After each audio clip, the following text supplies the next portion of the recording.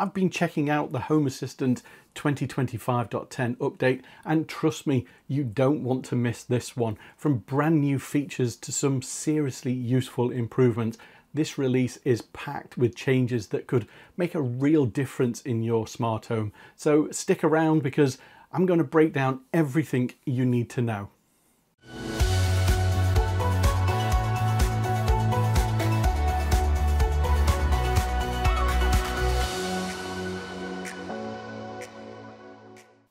Hey everyone, my name's Simon and welcome to a new video on Bite of Geek, a channel that's all about Home Assistant and smart home technology. So I've been taking a look over the new version of Home Assistant due in October to see what is in store for us, and there's plenty here to like with some cool new features. It's fair to say the team have been definitely listening to the user bases. There's some great quality of life improvements in there as well. Now, this is the beta release of the next version of Home Assistant that I'm going to go through, and therefore the final release may not contain everything shown. We may find that some things don't make it because there might be a problem and it needs to be pulled and saved for a future release. Or, sometimes we might have some additional items added at a later date. As always, I'll put a link to the release notes in the description of this video should you want to go and read all about it in more detail yourself. So let's take a look at what new functionality we can expect to see in October.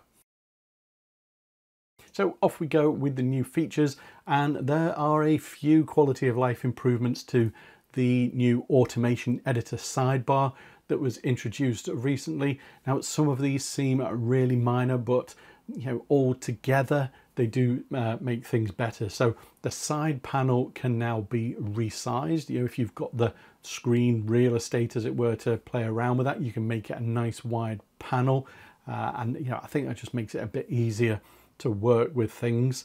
Next up, we've got the introduction of Control and V when working with blocks in automations, and it just really makes things a bit easier to work with. You can copy a block and then press Control V to go and paste a new copy of that, and then following feedback from the user base, as you have just seen in some of the clips, the overflow menu is back where it all started. It was moved to the new panel, but it would seem that users preferred it on the main body of the automation.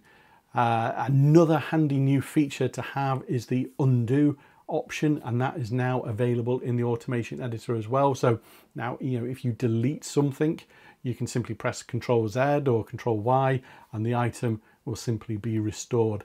No longer do you need to go and close the automation and restart it to get back where you were. And I think that is something that's massively overdue and definitely worth being added. So hit the like button if you agree with me on that as well. And lastly, there would seem to have been an issue with the repeat building block, which allowed you to basically repeat items for as long as you wanted to keep going. Not something I had come across, but nevertheless, there was something there, and the team have gone and fixed it, and they've done that by splitting that out into smaller blocks. So as you can see, some nice updates to the automation editor, and if you're using that rather than writing everything by hand in YAML, then I'm sure these kinds of things are very welcome. Now, if you watch my 2025.8 video, you'll have seen there was a new way of generating data using the LLM of your choice, which basically just opened up a huge amount of possibilities.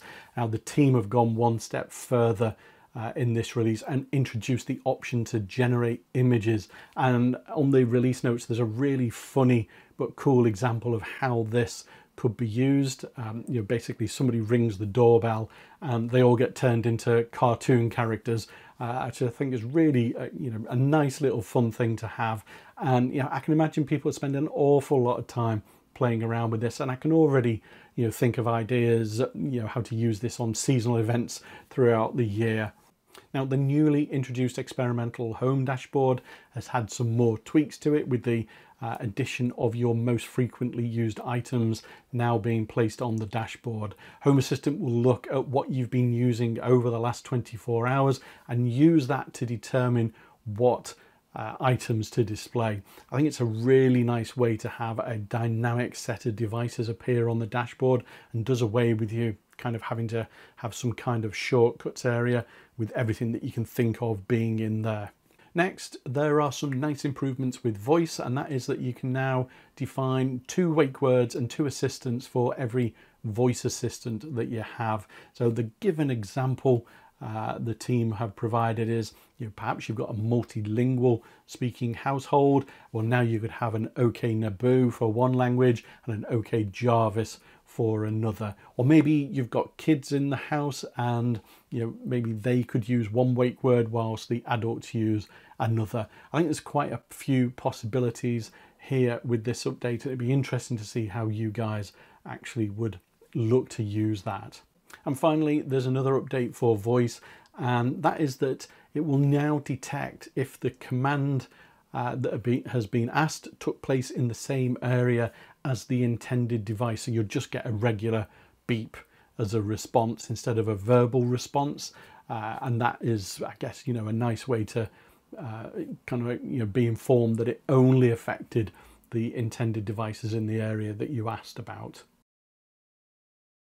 Lots of new integrations and improvements to existing ones this month. So starting off, we've got a new Compit integration, which allows you to integrate the air conditioning, ventilation and heating controllers with Home Assistant. If you have droplet devices, then now you can add them to Home Assistant so that you can monitor your real-time water usage as well. Anyone using e-key or biometric access control systems can now integrate those to monitor door access and security events. And if you've ever wanted to use weather data from Belgium's Royal Meteorological Institute for getting that precise local weather forecasting, well, now there's an integration for that as well. And a Libra hardware monitor has been added, giving you the ability to monitor your computer's hardware sensors. So things like CPU temperature, GPU usage, fan speeds, all that kind of stuff. And if you're a fan of Portainer, you will be pleased to know that there is a new integration for that, which allows you to manage and monitor the status of your running containers. Now, if you want more options than backing up your Home Assistant to your NAS or your cloud drive,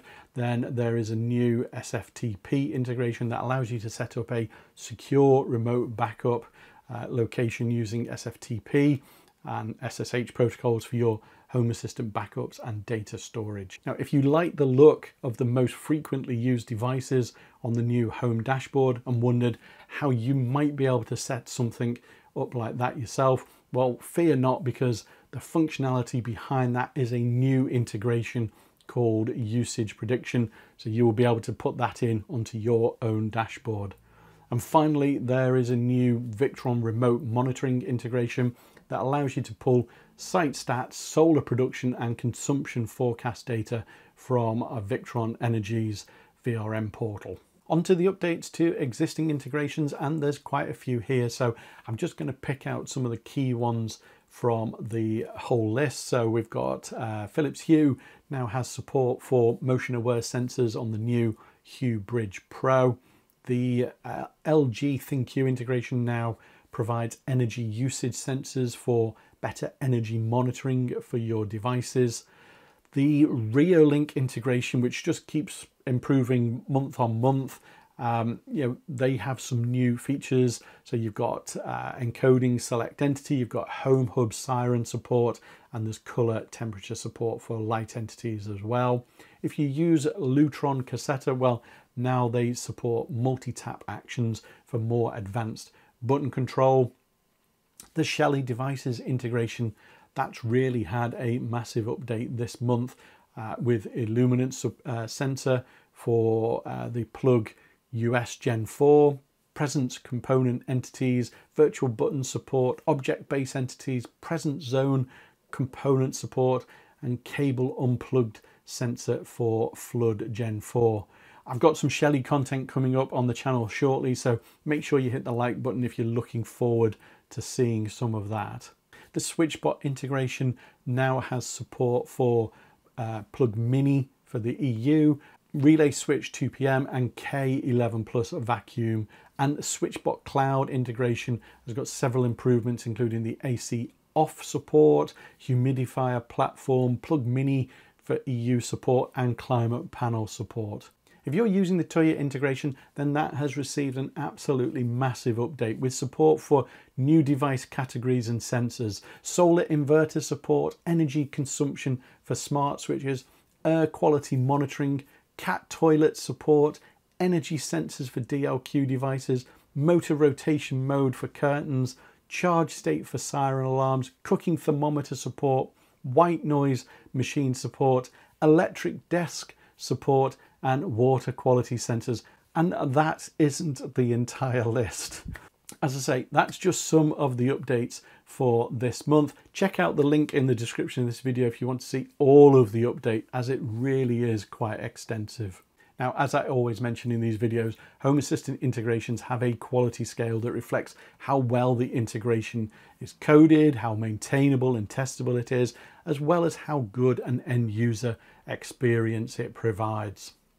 In this release, Sleep as Android and the Mealy integrations are now both platinum level. Samsung Smart TV and Whirlpool appliances are now silver, and there are 3 integrations that now become bronze, and they are NextDNS, O-Power and Sonos.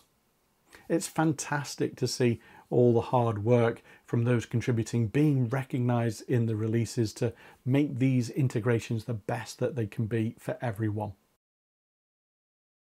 As for notable changes in this release, well, there are a few to look forward to. So the logbook in the sidebar has now been renamed to Activity. It's been done to kind of better reflect the purpose and the information that it actually displays.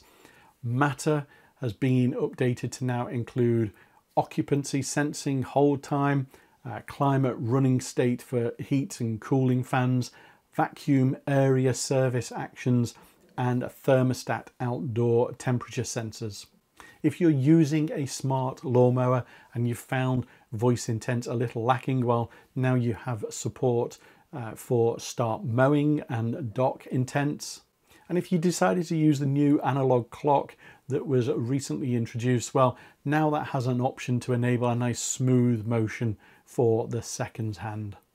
The thermostat card will now support water heaters, probably not something you have noticed that was missing unless you really needed it. So now you've got it. Apparently the add-on configuration UI now has support for more complex configurations, allowing you to have a better experience when configuring add-ons with more complex options with things like lists or user accounts. And add-ons have also now got switch entities, which makes it easier to control those add-ons. If you're using a webhook to trigger your automation, well, now you can use a template for the webhook ID to make it more dynamic. And there's also support for MCF, or 1,000 cubic feet, as an alternate unit of measure for volume. There's meter per minute for speed sensors, and milligram per cubic meter has been added for carbon monoxide sensors, and H2O pressure unit support has also been added. The list doesn't stop there though, as the more information dialog for media players has been improved to give kind of like a nice clean and clear interface. I think it looks a lot better than it did previously. And if you've ever used multiple charts in the history chart area of Home Assistant, that's kind of on your sidebar, then you might have found it a little bit awkward when you're working with those. Well, now you can sync them all together when zooming in. Just makes it easier to work with when you're trying to look at the relevant information. And finally, we've got a new toolbar added to the template and YAML editors. There's several breaking changes this time around, so it's worth checking on these to see if anything is going to impact your setup. First, if you're using labels in your automations and scripts where maybe the action is acting upon the label, then you need to make sure that only entities that should be affected have that label assigned. So even if they're config or diagnostic entities. The mapping service here deprecated the previous free tier, and in place there is a base plan of 5,000 free requests per month, which may sound a lot but could easily be used quickly. So the interval for the automatic update has changed from 5 to 30 minutes to avoid you incurring costs. The Home Connect alarm clock entity has been removed, and you should use the number entity in place of that. If you're using Shelly Gas or Shelly Air, then some deprecated attributes have now been removed, so you'll need to update your automations accordingly. So for gas, for example, the detected and self-test attributes have gone, and you should use gas detected and the self-test entities instead. And for Shelly Air, the operational hours of the lamp life entity has now gone, and you should use a template entity if you're still requiring that kind of information. If your AC is controlled via the SmartThings integration, then the Wind Free preset has had a slight rename to Wind_free, so some minor changes to automations and scripts required there.